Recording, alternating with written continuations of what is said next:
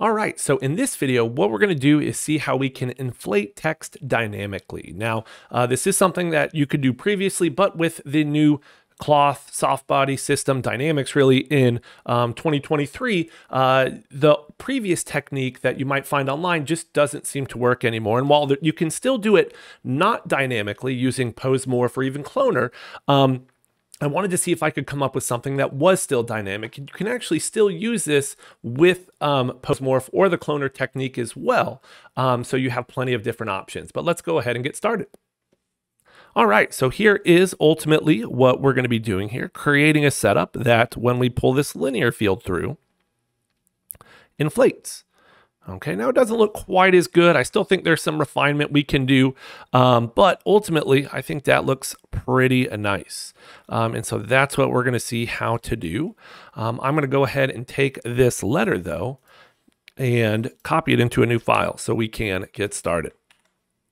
But I don't want the linear field or the tag. I really just want this vertex map, which I will talk more about here shortly.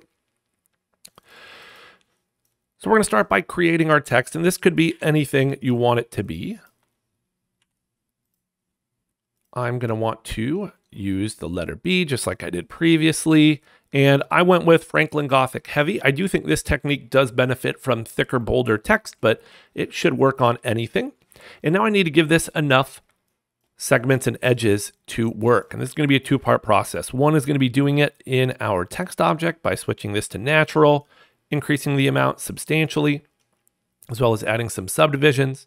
And I actually saw part of this technique on a different video that showed how to do inflatable text, but using Pose Morph. So I was really happy to see this, as I thought it was a great way to get polygons that were more regular size. Oops, I want smaller actually.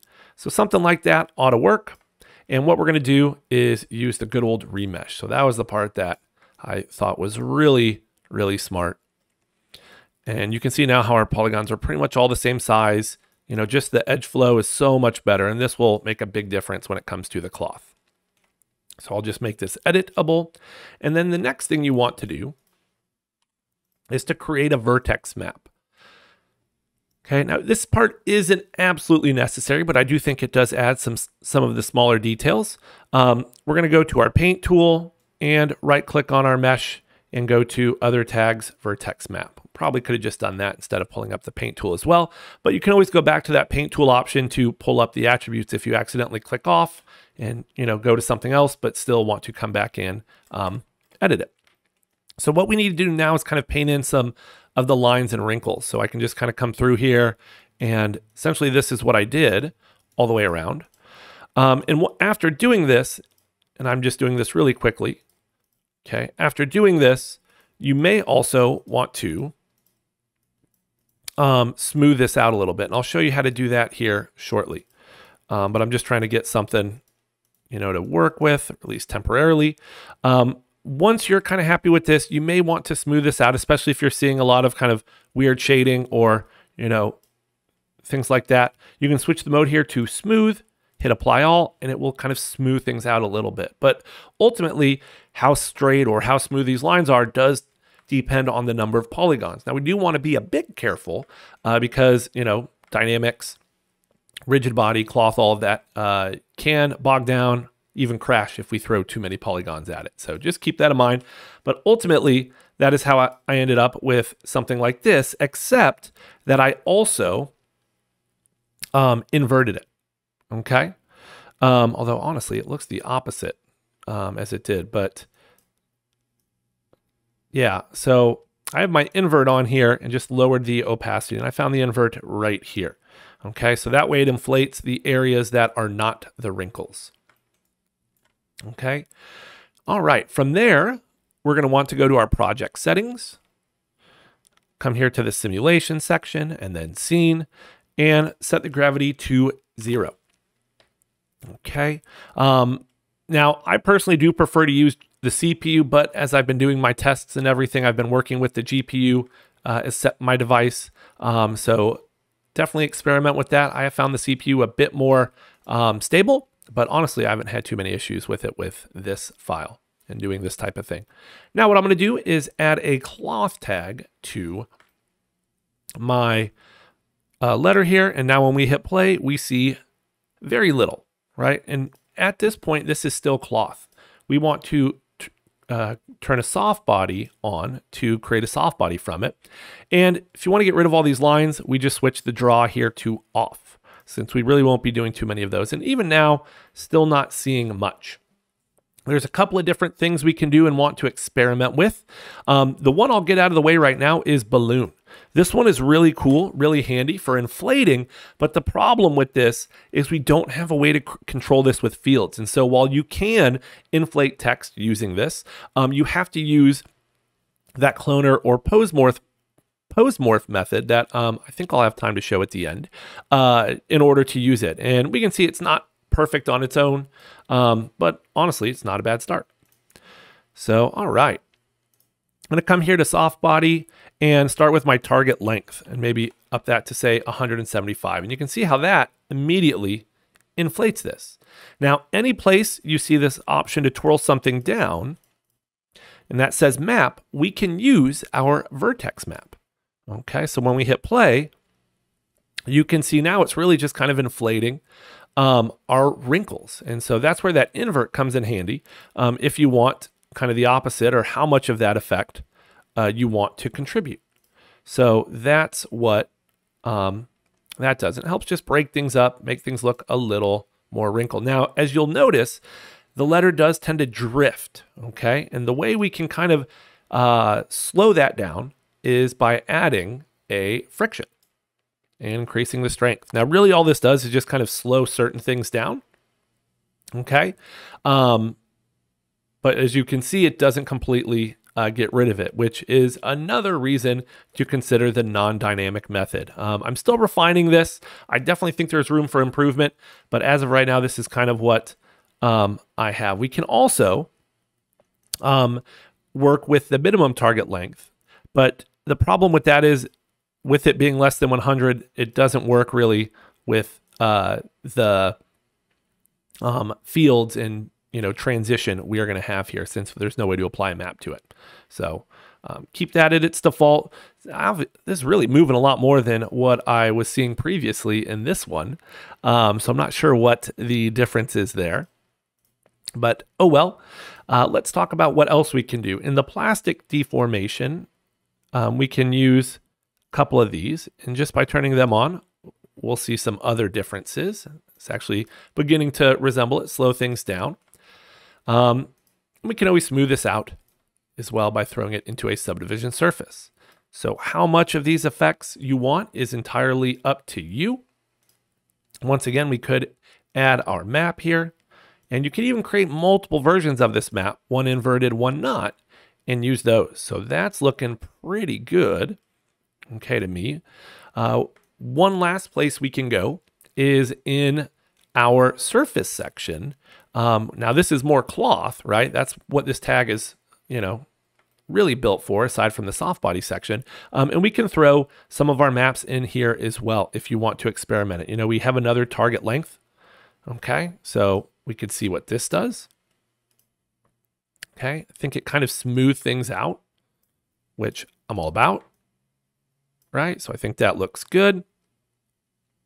But I would also experiment with bendiness and stretchiness as well. So let's say this is what you wanted. Okay, you were happy with this. And honestly, I've pushed it too far, but I would rather have it too far and then have to dial things back than, not have enough of this inflate. And just for fun, let's turn on balloon one more time and just kind of look at, if it would be any better. And honestly, I'm not so sure it is better. Though I do know if we had worked with some of our other settings, using balloon does actually make it look good in the end. So cool. How do we make this transition from this to this? Because, we don't want it to happen all at once. That is where we can come back to our vertex map here.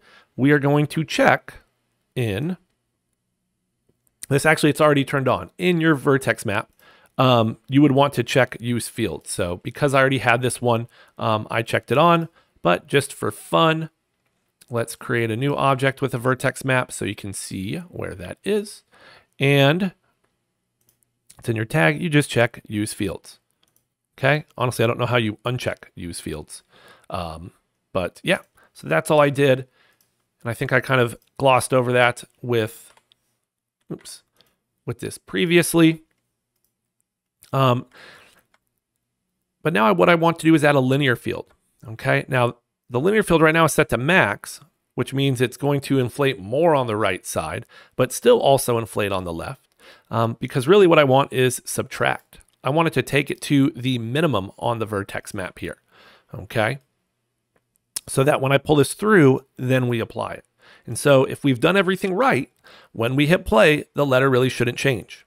Okay. And it does. So what we need to do now is figure out what property is causing that change. And I suspect it may be something in our surface section. So let's set this to 100 and get rid of, our cloth. So that was part of the problem, is I didn't drag my actual vertex map in there.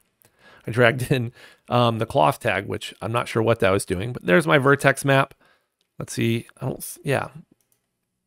Okay, perfect. So I can put this back to where it was. It was just the fact I had not dragged in my vertex map there. And now when I take my linear field and drag this through, we will see it inflate. Now, unfortunately, if I was to drag this back through, it doesn't completely deflate, although honestly, it comes pretty darn close. Definitely a lot closer than in my other file. But you can see how we're able to dynamically inflate text now. We just can't dynamically uninflate text. All right. Though, like I said, that's actually not too bad there. So with that, let's see how we can do this with the Pose Morph, maybe even the cloner as well. What I'm going to do is duplicate my T here and really just kind of reset it. It doesn't need anything. And I'm going to call this T original. Okay. And we can call this T inflated. And honestly, I think we can just keep it like this. But I'm going to hide the inflated one. On my original, I'm going to add the Pose Morph tag, which can be found under rigging. Okay. And I can then tell this we want to mix points between different objects. I'm going to get rid of pose 0. Base pose is good enough. That'll be our original. And we could rename this original. Drag in my inflated. And I am going to do this as an absolute since they were in the same spot. Oh no. So I'm going to undo that. Make sure I rewind. Drag in my inflated. Make it absolute. And so now when I switch the mode here to animate, okay. So it isn't working. Interesting. It was before.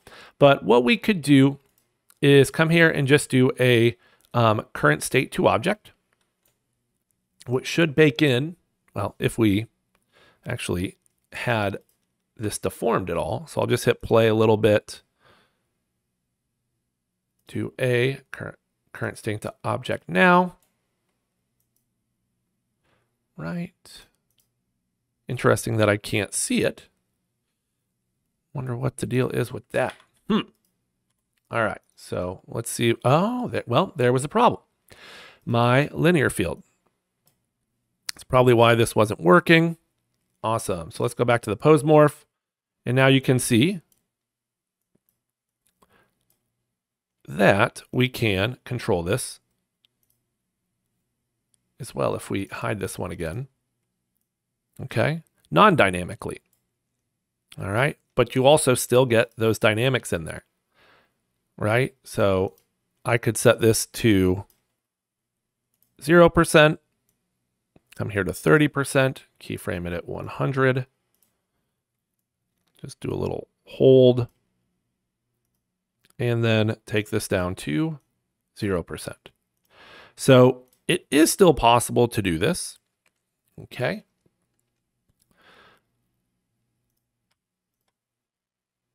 And have it transition from dynamic and inflatable to not dynamic and inflatable. So that's definitely what I would do. I wasn't 100% certain that was going to work, but it did. I was also very surprised how the linear field, moving that back, kind of killed it and brought it back to pretty close to original as well. So a couple of different ways you can work with that depending on what you think is going to suit your needs. So that will do it for this video. Hopefully you enjoyed it. It was actually a requested video. So, I'm not all talk here when at the end I say if there's anything else you would like to see, just let me know. I make no promises, but definitely worth a shot. You can leave a comment down below. And that will do it for this one. So take care.